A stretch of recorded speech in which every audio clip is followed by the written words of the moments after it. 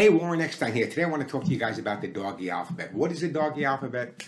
Basically, it's teaching the basic commands. I hate the word commands, but the basic commands, for lack of another word, that your dog should really know. Commands like sit, stay, heel, come, down. Why the importance of these commands? Well, it's not because you want to use them to show off, and people do. Well, watch this, my dog can do this, or watch that, my dog can do that.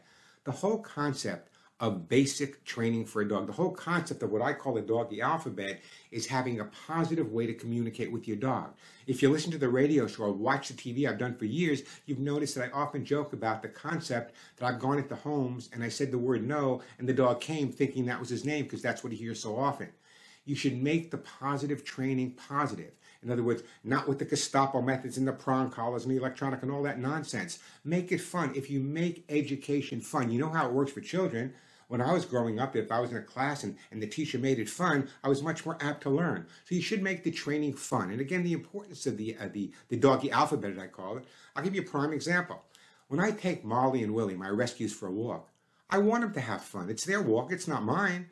Let them walk in front of me. Let them walk to the left. Let them walk to the right. I understand that it's their walk. It's fun for them. That's fine. However, sometimes I encounter other people walking other dogs that may not be so friendly. So at that point, I can use the word heel and have them come and walk by my left side in a nice, comfortable way. But they know that heel's not a negative command. Heel means it's positive. We'll walk here for a while and then we can walk loose again. Same thing when people come into the house. The dog goes to jump or gets real excited and people are yelling, which is getting the dog more and more excited. The more excited the dog gets, the more you yell and blah, blah, blah, blah, blah.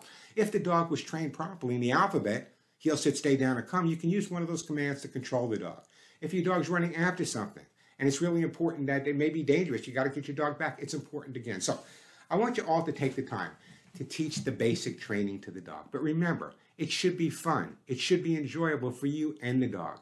And remember, even after you've done the basics, go a little bit further if you want. It's good to keep your dogs mentally stimulated at the same time. So again, let me leave you with this.